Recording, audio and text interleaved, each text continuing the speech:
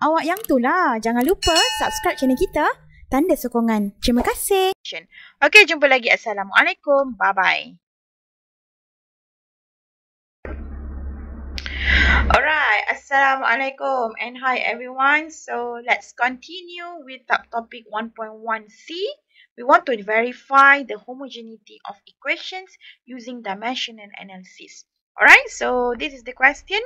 So we want to determine whether the following expressions are dimensionally correct, iaitu kita panggil sebagai homogeneous, or dimensionally not correct, which is not homogeneous. Okay, so kalau soalan suruh kita tentukan, determine whether the equation is homogeneous or not homogeneous. So caranya adalah we need to prove that dimension on the left hand side of the equation sama juga dengan dimension right hand side of the equation. Tapi kalau not homogeneous, dimension of the left hand side of the equation not equal to the dimension of the right hand side of the equation. Okay. Alright. So now the first one. So we want to determine. Okay. So we want to determine. This is wait. Okay. So this is dimension of. This is the left hand side, and this is our right hand side. The pink color. Alright. So the pink color is the right hand side. Okay. So remember. So this is the left hand side, and this is the right hand side of the equation. So when we want to prove whether the equation is dimensionally correct or homogeneous, okay, so we need to prove that the dimension of the left hand side here, the blue color, is equal to dimension of the right hand side. So therefore, we write that left hand side. So we want to determine the dimension of the volume. So remember that for volume, the dimension is L cubed. And then for the right hand side here, okay, dimension of pi times dimension of r squared and dimension of height. Okay, so remember pi is equal to 1, and then r is L squared, and times h is the height, right? So dimension is capital M. Therefore, it is equal to L cubed. Therefore, since dimension of left hand side is equal to dimension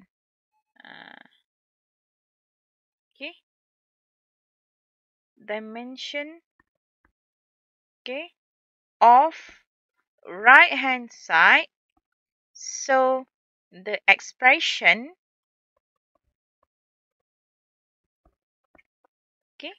is dimensionally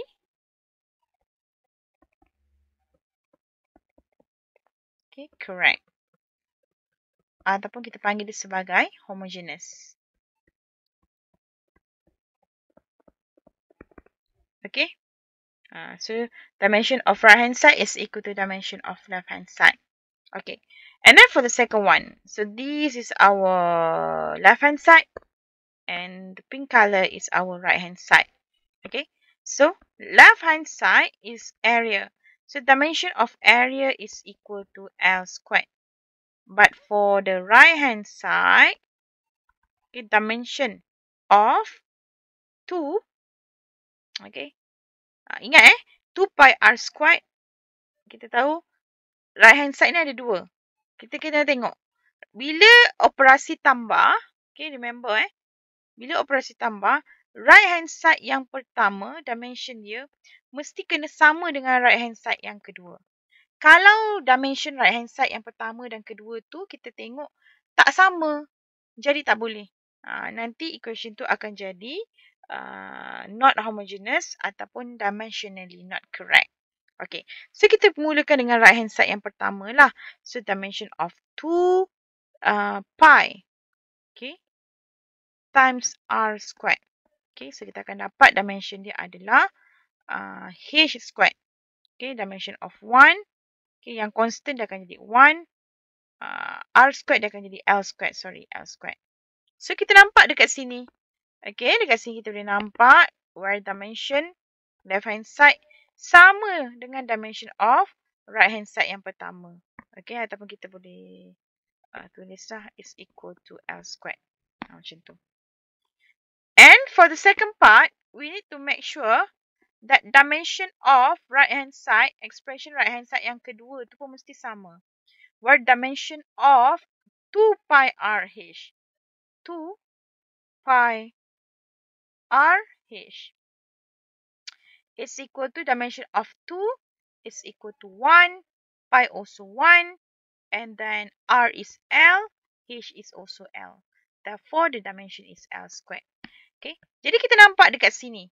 Kesemua dimension left hand side and the right hand side yang pertama dengan right hand side yang kedua sama.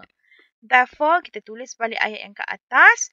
Kita tahu since dimension of the left hand side is equal to dimension of the right hand side. So, kita tahu that the expression is okay, dimensionally. You salin baliklah ayat kat atas tadi. Correct? Ataupun kita panggil sebagai homogeneous. Boleh? Okay, next. Question C sama juga. Okay, kita ulang lagi sama.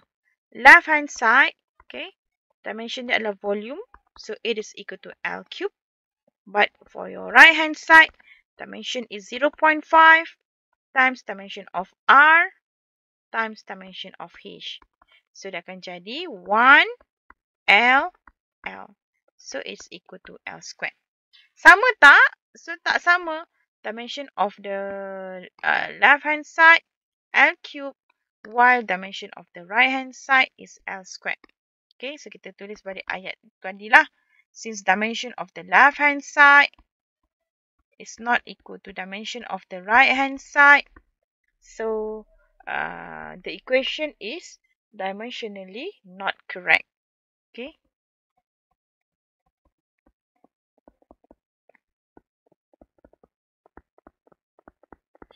Ataupun kita tulis sebagai not homogeneous. Okay, very simple. Okay, next. Banyak lagi soalan ni. Sama juga. Dimension of. Okay, kita tulis dulu. This is our left hand side. This is our right hand side. So, dimension of volume for the left hand side. Wait, left hand side. Dimension of volume is equal to L cube. For your right hand side, dimension of pi times dimension of d squared. Okay, so you should remember here, okay, pi is equal to 1 sebab dia constant. So, dimension of any constant is equal to 1. And L is the diameter. So, dia adalah length. So, L squared. So, dia akan jadi macam ini. Tak sama. Okay, dimension of left hand side tak sama dengan dimension of the right hand side. Therefore, awak tulis balik ayat tadi. Ini saya tulis secara ringkas ya. Okay, since the dimension of the left hand side is not equal to dimension of the right hand side. So, okay, this is not homogeneous. Ataupun kita kata dimensionally not correct.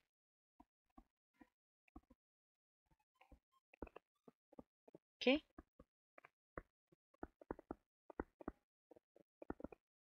Okay, so what's this one? Okay, left hand side, dimension of V is equal to L cube. Okay, and then for the right hand side, dimension of pi d cube. Okay, so 1 L cube. So dapat sama. Okay, dimension of this one, left hand side, and this is dimension of the right hand side. Okay, so ini adalah dimensionally correct. So tulis baliklah ayat ke atas tadi. Kan? Sekejap. Dimensionally correct. Ni kalau saya nak. Okay. Tak boleh lah. Okay, awak salinlah balik ayat tu tadi. Boleh Okay. So next, question F. Okay. So left hand side is equal to dimension of V squared. So V adalah velocity, right? So LT negative 1 squared dekat luar. So dia akan dapat L squared T negative 2.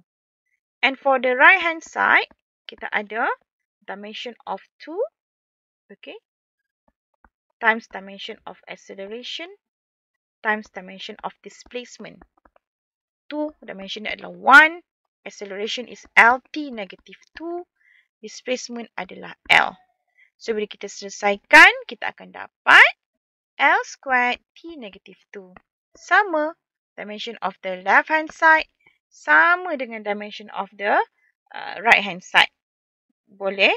So kita kata, so therefore dimension of left hand side is equal to dimension of the right hand side. Awak tulis ayat penuh ya. Saya dah ulang berapa kali dah tadi. So, dimensionally. Okay, ini sebagai latihan. Saya tulis sebagai latihan. Saya tulis ringkas lah. Okay, awak kalau dalam exam tulis ayat penuh-penuh macam yang saya buat dekat yang ayat pertama tadi. Okay, ataupun kita kata dia sebagai homogeneous. Okay, alright. Next part. Left hand side kita adalah dimension of V squared. Sama juga. It is LT negative 2 squared jangan tinggal. So, L squared T negative 2. Okay. And then for the right hand side. Remember, right hand side ada dua. Kita kena pastikan right hand side yang warna kuning ini, dimension dia sama dengan right hand side yang color orange. Okay, kita mesti kena make sure the first right hand side and the second right hand side, dimension dia kita dapat ini. Okay, so let's try the first right hand side. So, dimension of U squared. Okay, U adalah initial velocity. So, samalah velocity. So, here we can prove that for the second, for the first right hand side, dimension dia sama dengan left hand side. And then, we're going to have right hand side yang kedua. So, the dimension is 2AS. Okay. So, 2 is 1, A is LT negative 2, and S is L. Therefore, kita akan dapat dimension dia adalah L squared T negative 2. You can see here that dimension for the second right hand side sama. Kan saya kata tadi kan, bila operasi tambah, okay, so addition operation, make sure dimension yang, kalau dia duduk belah kanan, kedua-dua belah kanan yang tambah-tambah tu sama dia punya dimension. Boleh. So, ini adalah dimensionally correct. So, right saja ya, you buat ayat dalam penuh-penuh. Okay. Next part. Kita teruskan pula lagi. Left hand side, the dimension is S. So, dimension of S is L. So, ada dua. Sama juga. Kita ada yang ini, warna kuning dan warna pink. Kena pastikan kedua-dua dimension untuk yang ini dan ini, dimension dia adalah equal to L. Okay, so for the first right hand side, so dimension of V times dimension of T squared. So it should be V adalah LT negative 1, T besar, time adalah T besar. So T squared. So kita akan dapat, yang boleh potong kita potong. Okay, so yang boleh potong yang mana? This one, right? T negative 1 dengan ini. So kita akan dapat, kita check, alamak, tak samalah. Dimension for the first right hand side is not equal to the left hand side. Automatically bila dia tak sama, dia not homogeneous. Okay, so kita dapat LT right hand side yang pertama. Okay, dan right hand side yang kedua pun sama juga. Kalau nak check pun boleh. Kalau kita tak nak buat right hand side yang kedua pun tak apa sebenarnya. Kan, sebab ini pun kita dah nampak. Okay, kita dah nampak yang LT ni, dimension dia tak sama ni. Tak sama. Okay, if you want to look at the dimension for the second part, so dimension of 0.5, A and T squared. Okay, so dia akan dapat dimension of 0.5 is 1, dimension of A is LT negative 2, dimension of time is T squared. So yang ini you can cancel out, that one and this one. Okay, so you akan dapat dimension dia adalah L, so sama juga, tak sama. Okay, tak sama dengan left hand side. So, therefore, since left hand side is not equal to the right hand side, so this expression is not homogeneous, dimensionally not correct. Alright? Next, so lagi dua lagi soalan. Okay, cepat. Okay, left hand side. Alright, try yourself. So we're going to have S. So the dimension is L. Okay, so now we want to make sure the first right hand side, dimension dia mesti L. The second right hand side, the dimension mesti juga L. So let's try to prove right hand side, the first right hand side. Wait the first right hand side is equal to V times T. So the dimension should be LT negative 1 times dengan dimension T. So this one we can cancel. Okay, kita dapat sama, iaitu L. Not bad. So sama dengan left hand side. Kena pastikan bila right hand side yang pertama sama, dimension of the right hand side yang kedua pun mesti sama. Baru equation tu kita boleh katakan dia adalah dimensionally correct. So, we're going to have 0.5, dimension of A, and then T. Okay, so 0.5 is 1, A is LT negative 2, and dimension of T is squared. Okay, so this one you can cancel out. Okay, kita dapat sama. Alright, so sama. So, both dimension of left hand side is equal to right hand side. So, dia adalah dimensionally correct. And the last one, left hand side. The dimension is S. So, sama juga L. So, we want to make sure the first right hand side and the second right hand side, dimension dia mesti sama. Okay, so V times dimension of T squared. So, LT negative 1. Okay, dimension of time is capital T squared, jangan tinggal. So, kita akan dapat LT negative 1 times T negative 2. So, this one we can cancel T negative 1 dengan T squared. So, kita akan dapat kat situ adalah LT. Dah tak sama. Okay, ini tak sama. Tak sama dengan left hand side. Right hand side yang pertama pun dah tak sama. So, automatically, this expression is not homogeneous. Tapi, kalau kita nak tengok pula, right hand side yang kedua, you want to prove that the dimension 0.5 times A times T. Okay, dia akan jadi 1 LT negative 2 T. Okay, so this one we can cancel T and this one. Dia akan jadi negative 1. Sama juga, the dimension is LT negative 1. Tak sama lah. Okay, yang ini adalah L. Left hand side kita dapat L. Kan? Tapi right hand side yang pertama dapat LT. Right hand side yang kedua dapat LT negative 1. So, kita buat ayat since dimension of left hand side is not equal to the dimension of the right hand side. Therefore, the expression is not homogeneous or this expression is dimensionally not correct. Alright, so we finish here. We stop here. And for the next video, we will continue with the new subtopic 1.2, scalars and vector. We want to learn how to resolve vector dengan betul. Okey, kita jumpa lagi. Assalamualaikum. Bye-bye.